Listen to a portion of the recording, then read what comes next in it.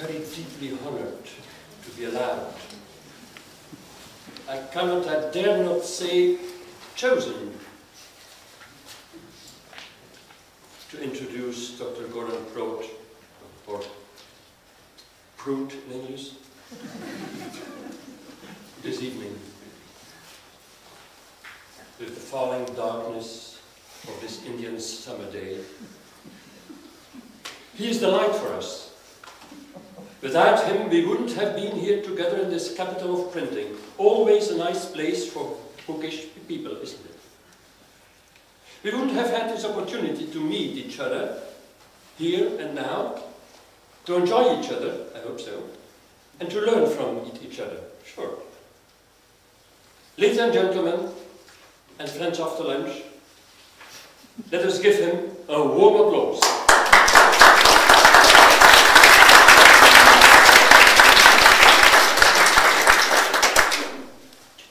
Just a moment.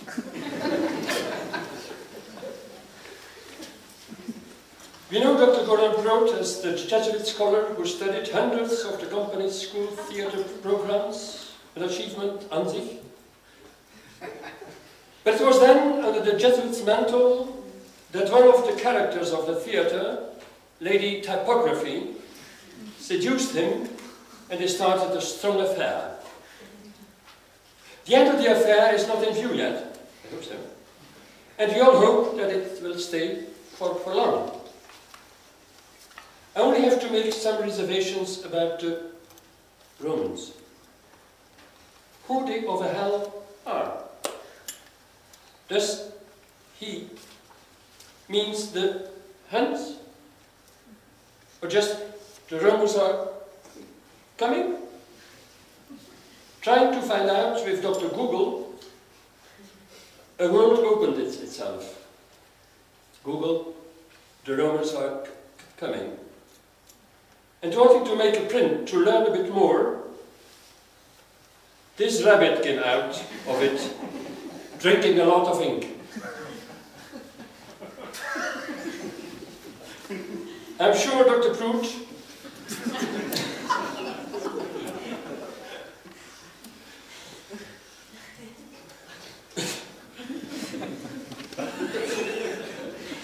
will conjure another rabbit out of his head and will introduce us into the magic world of how Roman type entered the paratext of actual editions.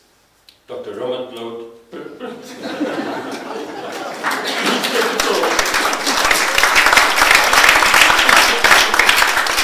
Thank you very much.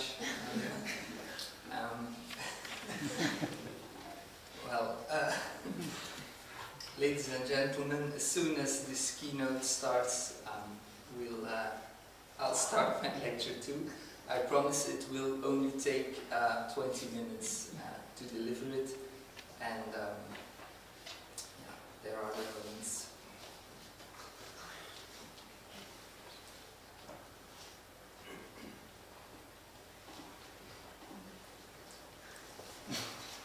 On the threshold of the 16th century, Thierry Martens, who was at that time active as a printer in Leuven, used Roman type to print a book for the first time.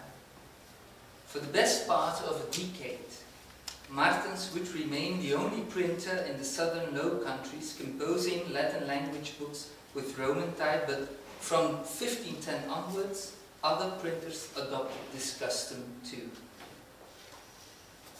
Within 10 years, humanistic type, Roman, had become the most important fount for Latin language books in the southern Low Countries.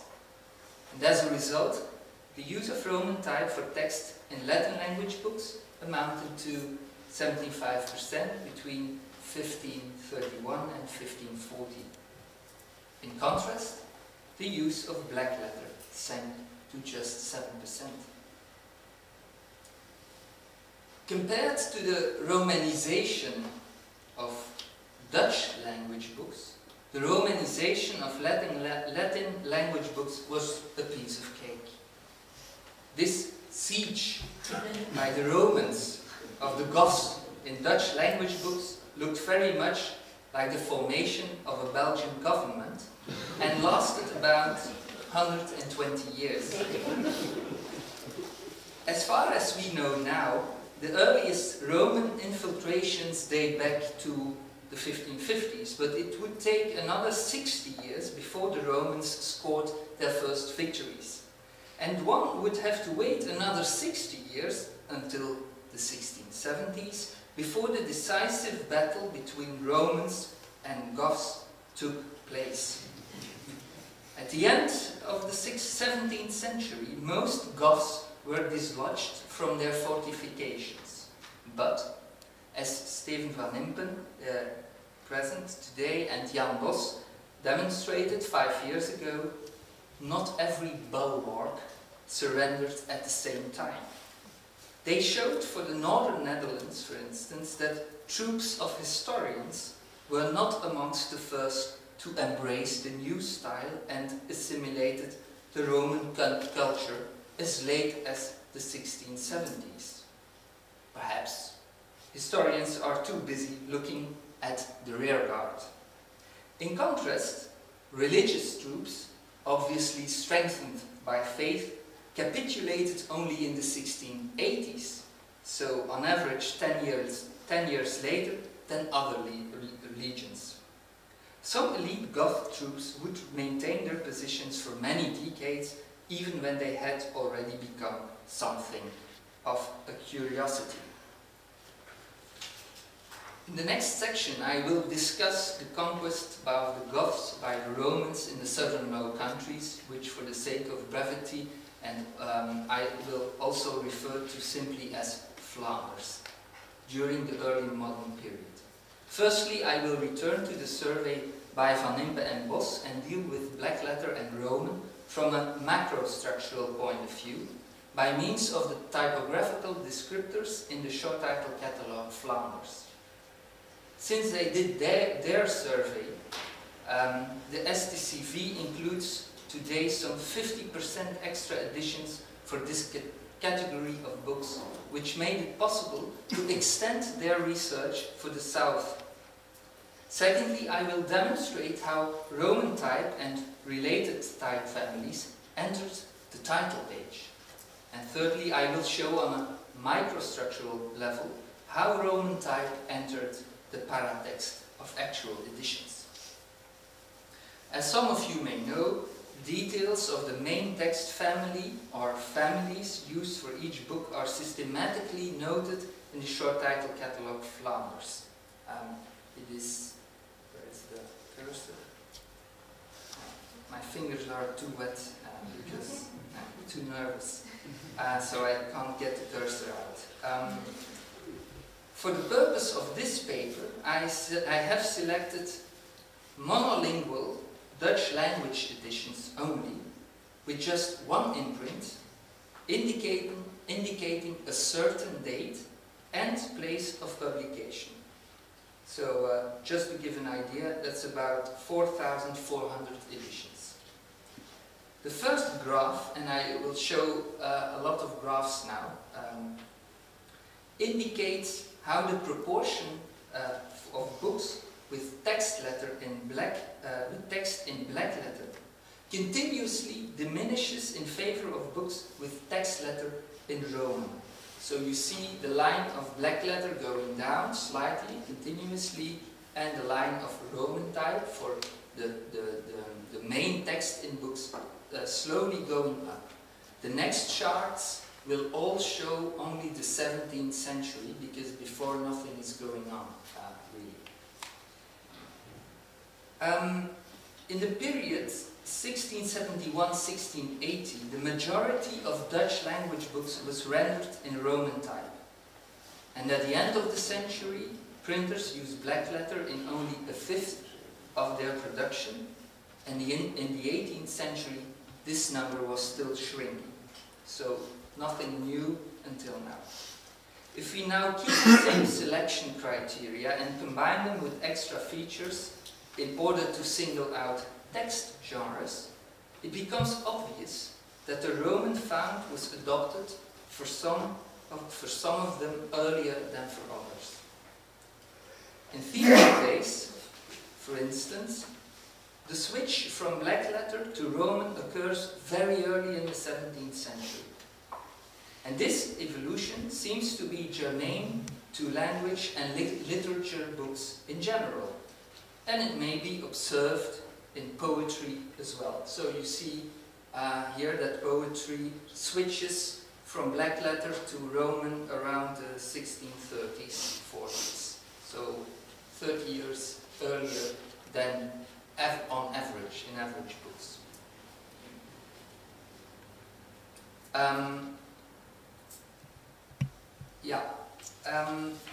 Surprisingly, governmental publications are also ahead of the average books. As Steven van Impe and Jan Bos already demonstrated for the North, history books produced in Flanders are very much in line with the general trend as well. And as the following graph indicates, devotional publications dealing with Christian doctrine are somewhat slower to drop blackletter in favor of Roman type. And the same can be said of other religious categories, such as Christian practice, prayer books and catechisms. Topical publications relating to current events can also be considered as conservative text genres, where it concerns typography. I mentioned earlier that there was already in the 1550s some use of Roman type in Dutch language books, albeit rather restricted. That is some 60 years before Roman type was used to typeset the main text of Flemish books. This becomes clear when we look at the different type families on title pages. But just two remarks before we go on. The following graphs that will be from 1540 until 1700, so more than 1.5 century. The following graphs will give information only about type families on the typographical title page, but exclusive of imprints.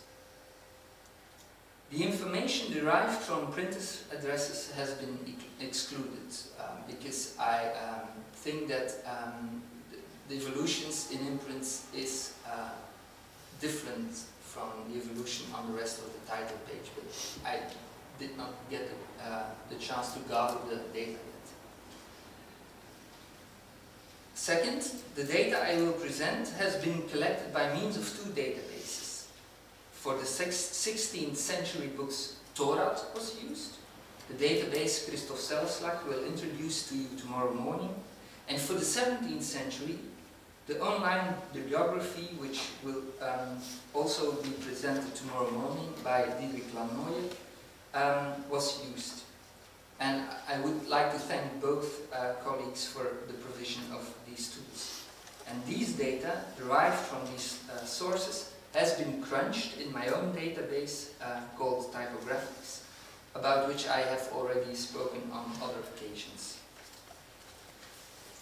From the 1540s onwards, little by little, more and more type families are introduced on the title page. You see the evolution here from one type family on average in 1541. And for a whole century, for a whole century, from about 1540 until 1640, the number of type families more or less increases continuously and then stabilizes for at least 6 decades. From the beginning, blackletter is to be found on almost every title page, and until the 1620s, 8 out of 10 title pages have one or more words typeset in this font. But from the 1630s onwards, it gradually disappears. In contrast, Roman type swiftly overruns the title page between 1541 and 1570, and by 1630 it is used on almost every title page. Remember that Roman was used as text type for the main book only much later, on average in the 1670s. In its wake, and with a delay of about 10 years, words entirely composed of Roman capitals made their entry on title pages too. And eventually, the use of complete words in Roman uppercase will even exceed that of those in Roman lowercase, featuring on all title pages from the 1680s onwards. In the 1550s, italics enter the title page as well and become part of general use in the 1680s. This, in contrast to the use of small capitals, italic capitals, and civilité, which will appear only on a minority of the title pages.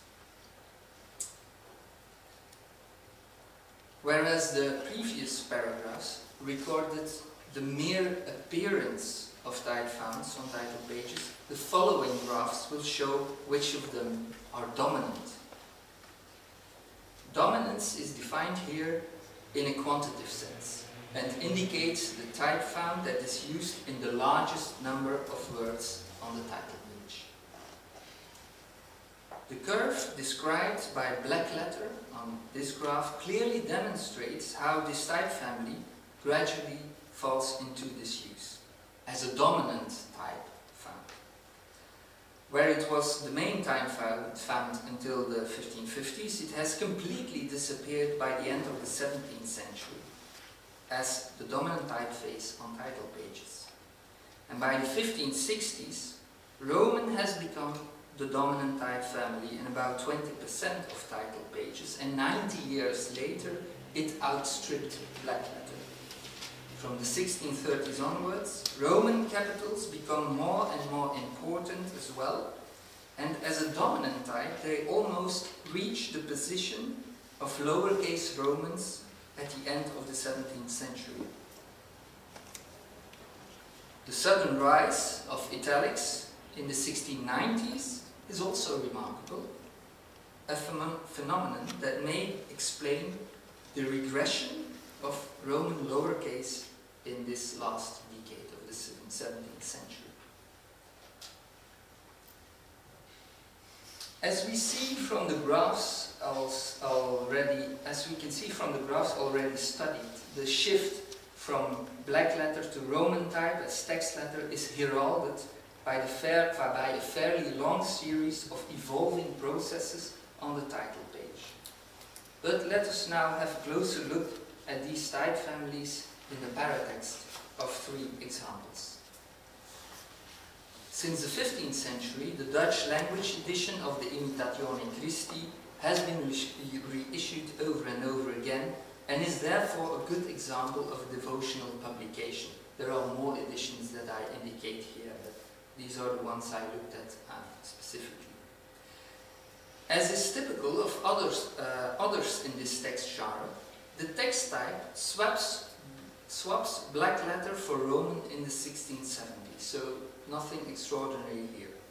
Almost a century before this, italics had been added to the title page, and this was soon followed by the introduction of other text forms such as Roman lowercase, uppercase and small capitals in 1591. At the same time, italics and Romans were used to typeset running heads, book and chapter titles, and marginalia. In the book titles, blackletter and Roman type coexisted for about 80 years, but at the moment the text letter changed to Roman, blackletter disappeared from this position as well. The habit of typesetting the table of contents in blackletter continues until 1601, and then changes to Roman a year later, an option maintained by all later printers.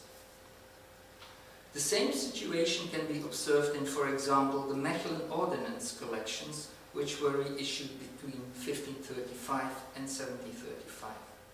Roman type was used for the first time in the 1613 edition, not only on the title page, but also in the imprint, the dedication, the running heads and chapter titles. The text letter would change to Roman only after 1649. Third example. This sacred songbook by Nicolaas Janssen adheres to black letter for text in all editions, from 1605 until 1767. So that's one of these legions hiding in the woods that could not be found by the Romans. A fact that, in the light of what has been said before, is not altogether without meaning. As a rule, literary text genres should be expected to be ahead in the process of Romanization, changing text type to Roman before the 1670s. The typography of this book deliberately goes against the grain, as it sticks to black letter until the late 18th century. On the other hand, the subsequent editions are not completely immune to microstructural changes, especially in the paratext. For instance, from 1637 onwards, Roman type ousts black letter in the song titles, in the tables of contents, and in the approbation.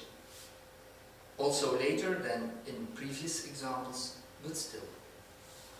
I come to some concluding remarks. On the level of text letter, there are no sudden turns, rather gradual evolutions that once they begin, they cannot be stopped, although it sometimes takes about a century to change from black letter to Roman type. And we surmise that these processes must be understood as broadly based cultural changes carried out by printers and obviously generally accepted by the public. It's obvious that the switch is first made in language and literature publications and by governmental publications, but on the level of individual editions, there may be exceptions, and then it's interesting to figure out why these books are exceptional, so you get a framework. The introduction of Roman as text type in Dutch language books is heralded by the appearance of this type on title pages, but also by other, less visible, paratextual elements in books. Once the humanist type